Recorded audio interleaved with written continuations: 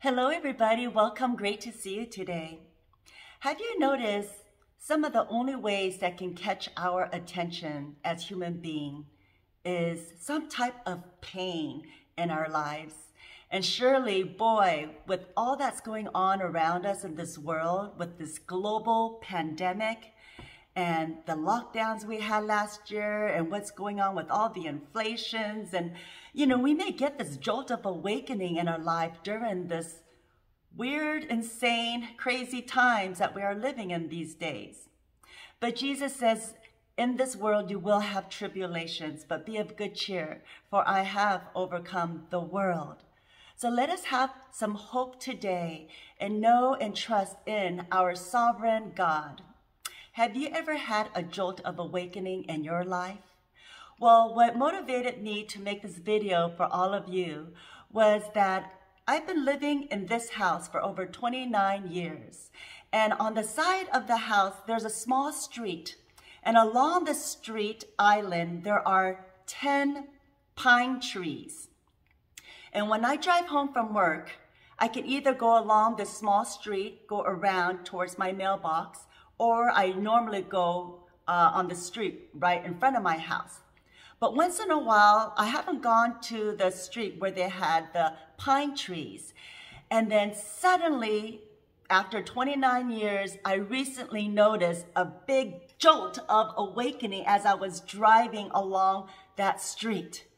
And what I come to notice that those pine trees, there were underlying roots that through time slowly grew, and it came to surface on top of the street pavement. And those roots eventually cracked the street pavement and made big, huge lumps. There was this big root, like a big speed bump, even worse than a speed bump, way up high on the street, all cracked up. And then there are like 3 prongs of those roots up along. So when you're just driving down that road like you normally do, all of a sudden, boom, a big jolt of awakening I had. And then as you drive further along, there are more jolts from the other ongoing trees and their roots that sprouted up on top of the pavement. Wow, that was a rude awakening. And that was so harsh, that jolt, that wake-up call made me forced to pay attention to the road. And sometimes some of us may need a little wake-up call in our lives to wake us up from our slumber. Most of us tend to live on just an autopilot mode. We live through 90%, 95% of our subconscious mind. We drive the same way to work. We do our habitual things every day, our routines, our walks, our gyms, house chores, whatever it may be. It is just such a routine. But sometimes we may get these little curveballs that will just jolt us to awakening. And that is what I hope in this video, that you may have a little awakening today in God's Spirit and in His love. The common denominator I find that all the wake-up calls that we may have is love. If we choose to repave our street pavement, let's say, and dig up the dirt, and it might get dirty and it's a process, but if we choose to repave it and take away that old cracked up street and resurface it with a brand new street pavement, wow, your life can be aligned with beauty, love, and grace more than what you can imagine if you choose to, all in and through God, His Spirit, and the love who He is and the love He gives to each and every one of us, His children. For God calls you by your name. He knows your name, our Heavenly Father, and our Heavenly Father holds your hand throughout the journey of your personalized life. And let us be motivated to live this adventurous life in and through God's Spirit today. At this moment, I'd like to take a time to share with you this quote and a Bible verse, and then give you about 5 of my personal examples of my wake-up calls in my life. They are spiritual examples, relational examples, health scare examples, all these examples. So I hope you stay tuned to listen, and as you get to know me also in my life. This quote is written by Brian Tracy, and he says, "Sometimes the bad things that happen in our lives put us directly on the path to the best things that will ever happen to us." So sometimes when we go through hard times, we're like, why God, me? It's not fair. Why is this happening to me? And we don't like any kind of pains or struggles or any kind of trials and tribulations. We may just want a nice, cozy, comfortable life, but that is no way for us to grow. God wants us to be transformed and grow up on the inside of who He created us to be. For God says, "I knit you in your mother's womb. You are fearfully and wonderfully made." And He wants all of us to have and live this abundant life to the fullest. I'd like to share with you what it says in Romans 5:3-5. And it says, "Not only so, but we also glory in our sufferings." Another translation is, "Not only so, but we also boast or brag or rejoice in our afflictions, sufferings, and tribulations." Some of us may just scratch our head and say, how in the world can I just brag about my sufferings in life? Sometimes if you are going through a hard time today, right now, challenge yourself to change your perception of that and see, hey, you know what? God is working something good in my life right now. I may not like it, but I am being challenged that God wants us to brag about our sufferings because He knows something good is going to come out at the end. And it says, because we know that suffering produces perseverance, patience, and perseverance, character, and character produces hope. And hope does not put us to shame because God's love has been poured out into our hearts through the Holy Spirit who has been given to us. How powerful is that? The hope of God's glory and His love poured out to us in and through His Holy Spirit. And once we choose to walk in our God-given journey path in life, be motivated like, wow, God, I get to live this good life in and through you. I get to experience who you are and to experience your love in my life and give it to other people as well. I get to go to work. I get to have a busy day. Instead of feeling like, oh man, I have to do this, I have to do that, it's such a drag. Let us turn it around to a blessing. We get to live this abundant life Jesus died to give to all of us in and through His glory. What an awesome privilege and honor that itself is. Well, one of my wake-up calls is when I was 21 years old. You know, I was always, growing up, I was pretty much always happy-go-lucky, and I always tend to smile, and, you know, that was pretty much my character. But somehow I got caught up into the business and the ways and the cultures of this world. And over time, for some reason, you know, growing up, I was not very self-aware of myself, and I was very naive. And somehow I just completely lost my joy. And I couldn't find myself to even force smile anymore.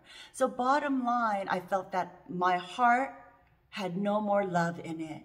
And I just scratched my head thinking, how in the world did I get like this? What in the world happened to me? And how can I get that love and joy back? You know, I was brought up as a Christian. We went to church growing up. So praise God, His love, His grace, His mercy came upon me when I took my first airplane ride. When I was 21, I went to visit my sisters. They went to Calvin College up in Michigan. And I was so excited. And boy, did God's Spirit over and beyond spoke to me in volumes in so many different ways through the airplane ride, just looking down on the earth, and I was in awe on how tiny the houses look like, and just seeing everything through God's perspective, just looking down on the world, that how much he loved and cared for each and every one of us. And he spoke to me through the beautiful fall season up there, and through his singing praise songs, and just saying my last prayer when I was there. And God, I was just crying my eyes out, just very much repenting and saying, I'm sorry, please forgive me from all of my past sins growing up, this and that. The next day, I felt like a big burden was lifted off my shoulder. I felt so happy, free, and I just couldn't help but just kept on smiling. Even when I came back from my Michigan trip, my husband at that time, he was my boyfriend, he said, boy, I noticed you've changed. What happened? So that was my spiritual awakening at 21. And then I promised God I would live the rest of my life for you. So that was one of my wake-up calls there. And then another time, I had a wake-up call through the relationship with my mother. My mother always had, I was just busy living my life and having fun going out. I didn't notice some of the strange behaviors when I was growing up. I just pretty much ignored it. And whenever I wondered, why is she acting like this? My father would just say, oh, it's menopause. Well, after some time and years went by, my father had to go away to Korea. So he asked me, can you go to mom's house and put some of this medication into her coffee or her cereal, just sneak it in there, because he was going to be gone, and I didn't know he was doing that. So then I said, okay, and I just had my son, Jason, who was just a 6-month-old baby at that time. Well, a very abrupt, strange behavior happened when I walked in, and I told my mom, hey, Mom, I'm here. And she suddenly came out with no expression, no greeting, and she just turned around, picked up this large vase, threw it, smashed down, turned around, and walked back into her room. And my husband and I, Andy, looked at each other like, okay, what in the world happened? And that was my big jolt of awakening at that time. So I asked my father later, what in the world happened? That was such a crazy wake-up call for me. And that's when he told my mother had this mental illness. She had schizophrenia. I was over and beyond blown away. And I felt that I just grieved her in my heart, like I lost her. Physically, she is there, but mentally, she just checked out. And I was so sad and disheartened. I just had a funeral in my heart for her at that time. But then thankfully, over time, my father did the research. He never gave up. Now he found the right dosage of medications, got her the treatment she needs, and now she is just as sweet as can be. 77 years old, and both of my parents are just thriving in their life and marriage today. So that was my second wake-up calls with my mother. The third one is with my marriage. I've been married now for over 30 years. And in the beginning stages of my marriage, let's say, I dated my husband for 4.5 years. And from the get-go in the beginning, for some strange reason, I found out his whole family didn't like me. And I felt they judged me from the outside and not really took the time to get to know me or my heart as an individual. But I struggled with that. We were dating for 4.5 years, and then we got married. And then I had to have my in-laws live with us about 8.5 years. And I thought, wow, God, I took many steps of faith at that time. But you can just imagine the number that it may have did to my self-esteem as a wife towards my husband, Andy. And it caused some friction in our marriage through time. But I'm not one to really be aware. I would sweep things under the rug. I do not like to confront things with people too much. And then over time, one day, I was watching this makeover show on TV by myself in the morning, doing my little arm exercises, and I had my little jolt of awakening. This lady on the makeover had her husband passed away, and on her necklace she put the wedding ring, and she wanted to get this makeover. And for some strange reason, that triggered something in me. When I saw that wedding ring on her necklace, I realized, wow, my husband never wore his wedding ring. And the reason was because on his wedding finger, he has this big, huge tumor on there that the ring does not fit in there. But then I thought, why couldn't he put the wedding ring on a necklace or anything? Anyways, I thought, wow, I got so emotional at that time, my little wake-up call, that I came to realize later that I didn't feel loved or cherished by him from day one, and it just kept building up over time. Thank goodness for God's grace and having both of us in faith and God in the center of our relationship. And he has moved heaven and earth into bringing a lot of healing and restoration on my part in my marriage with Andy. And we are just thriving, and I'm excited for over 30 years of marriage and beyond. God is so good. So that was my third wake-up call. I had numerous other wake-up calls, but I just wanted to condense 5 of them for you. And then maybe some of you can relate in one way or another with my stories. And then my fourth wake-up call is when I had my bicycle accident, 2008. I went bike riding with my husband one day, and I just rode really, really fast, making a left turn because I panicked. There was a yellow light, so I rode really hard and fast as I can, and then made a sudden left turn, and there was some gutter on the street pavement that caused me to lose my balance, and then without putting my foot down, my whole body weight crashed and landed on that street pavement. So I just hit my cheekbones, shoulders, and legs. My clothes was all torn up. My bicycle was banged up. I was sitting there on the pavement with my head all shaking. It caused me to have a post-concussion syndrome for about 10 months, which completely rocked my world over and beyond. Challenged with all my cognitive skills, and I didn't have any energy to lift my arms. It would collapse, and I would talk slow and walk slow and do everything slow. It was a really crazy time in my life. But God knew what he was doing, and through that horrible, painful time, which catches our attention, right? Any kind of pains we go through, wow, you get that sudden jolt of awakening. And it's up to us what we choose to do with that. Are we going to sit down and be in that victim mentality mode, or make excuses, or just say, why me all the time? Or are we going to choose to repave your street pavement and dig under some underlying issues you may have that may cause those roots to come up to the surface, that caused, when I was driving, those speed bumps that jolted away as I was driving along? Well, I chose to use this hidden gift that I found out after I hit my head. Maybe God has a sense of humor, and it caused me to start writing my 5 devotional books. Who would have thought? God is so good. And then my 5th wake-up call was suddenly I noticed this black spot on the back of my shoulder blades, and I ignored it. But then over time, it just kind of get bigger and bigger. So I went to a dermatologist, and sure enough, he says, I'm a little suspicious with that. I need to get the test results, and it won't come in after a week. He sent it out to San Francisco. So that week, I thought, oh my gosh, is this cancerous? I'm 50 years old now. Am I going to perhaps die soon? It was crazy. So that was my little wake-up call. Thankfully, after a week and a half, it was a blood vessel tumor called targetoid angioma, and thank goodness it was not cancerous.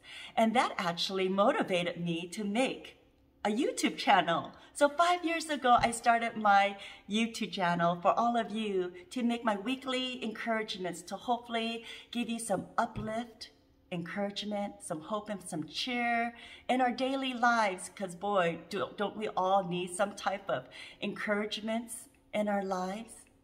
So those are my 5 jolts of awakenings, and I chose to use it all for the glory of good, to give us that hope and know that love is the common denominator, that I chose to repave my pavement, my street pavement, and to just have that clean slate.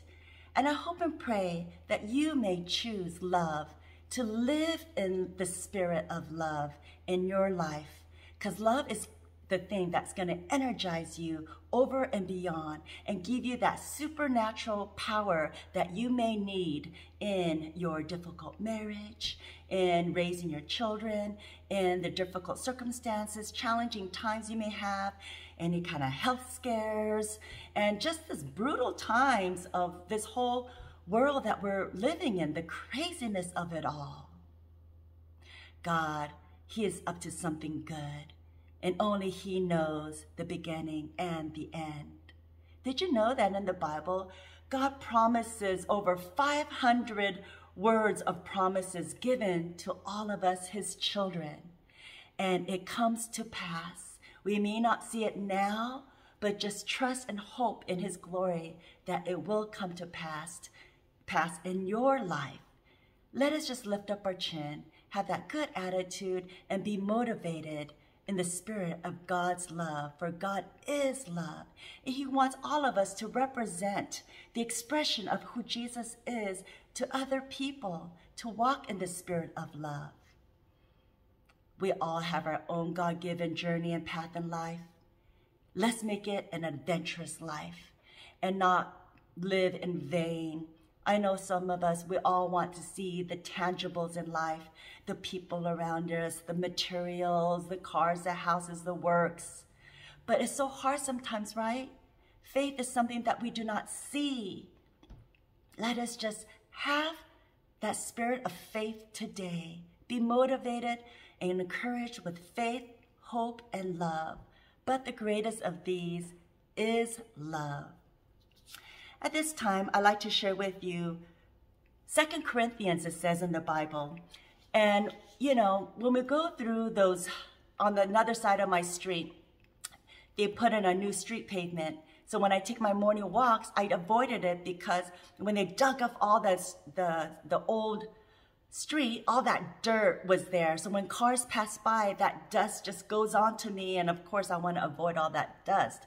So going through any type of transformation in our lives, it can be dirty, dusty, ugly. It can choke us. Who wants to even bother going through that? But that is the only way we can grow as individuals, as children of God. So I'd like to share with you at this time, 2 Corinthians 17 through 18. And I encourage you, let us put a new street pavement, whatever underlying issues that of roots that is growing up, coming to the surface in your life, that all of a sudden you get this jolt of awakening, some type of a wake-up call. Let us respond that call with obedience and willingness to do what is good and right, what God wants each and every one of us to do as believers in Christ. And it says in 2 Corinthians 17 through 18, it says, now the Lord is a spirit, and where the Spirit is, there is freedom. So where the Spirit of the Lord is, there is freedom. Don't we all want to be in some type of freedom today? And we know who with unveiled faces reflect the glory of the Lord are being transformed into His image with intensifying glory, which comes from the Lord, who is the Spirit. Let us not be little toddlers in a grown-up body. No, let us grow in our journey of life, walking along daily, every day in God's Spirit and in and through His love. Remember, all my wake-up calls, the common denominator was love. Let us just embrace God's love today, for God is love.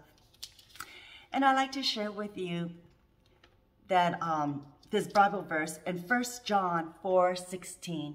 It says, we have known and have believed that the love that God has for us, and God is love. And those who remain in love remain in God, and God remains in them. How beautiful is that? As we walk, we are just the expression of God's love, and God outpours His love and fills us up. Let us not resist God's love. Let us not reject God's love, but let us be open and willing in our daily lives to fully receive God's love and embrace His love today. Love is so powerful, and it's going to energize you to do the good and right thing, which brings honor and glory to God. I'd like to share with you Romans 12:2 at this time. And it says, and be not and be not conformed to this world, but be ye transformed by the renewing of your mind, that ye may prove what is good and acceptable and perfect will of God. So we wonder, what is the perfect will of God? What is the perfect will of God? It says in Thessalonians, to pray always, to give thanks, and to be joyful always. And we may scratch our head again. How can we be joyful in our tribulations, our afflictions in life, our challenges?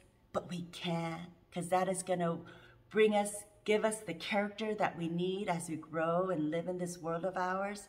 And that is going to give us the hope of glory, that joy. So let us just brag and rejoice in our tribulations today. Why? Because God is good, and He can't wait to fulfill and give you all of His good promises in the scriptures today. At this moment, I'd like to share with you recently, I was talking with one of my clients, and she was expressing to me that joyfully, 2 of her daughters are in their 20s, are soon going to be getting married. They have an upcoming wedding, one in December and the other one in January. So they're just 1 month apart. And the one in January has been dating her boyfriend for 4 years. And the one in December, she was planning originally to get married 6 months after her sister in January, but because of life circumstances and what's happening with the COVID and the shots and so many other variety of things, they urgently had to get married this year. So they chose December. Well, what happened was that they are so opposite as sisters from one another, just under 2 years apart. And I guess through time growing up, they just had underlying issues brewing up. Just like my street pavement, with those trees there and those roots underneath, you do not see the root. It's hidden from the surface of the street. But over time, that root started creeping and just growing up and out, and then up to the surface, it cracked the street pavement, which made it evident for all of us drivers driving along the street to keep getting jolted or whiplashed. So it came to our attention. Well, these 2 weddings are coming to the attention of these 2 sisters. And now it is up to them to take on the choice. Are they going to repave the pavement and in love accept the weddings that is going to be happy and be happy for one another? Or are they going to have resentment and bitterness and unfairness and unforgiveness and animosity towards their sistership? And that is their choice. We all make our choices in life. And we can be in that victim mode. But I pray and encourage all of us, when we are jolted with an awakening in our life, let us choose to be transformed, knowing that any kind of trials and afflictions and tribulations, God is doing something good. Because pain is the only way that we can change, that can get our attention somehow in some way.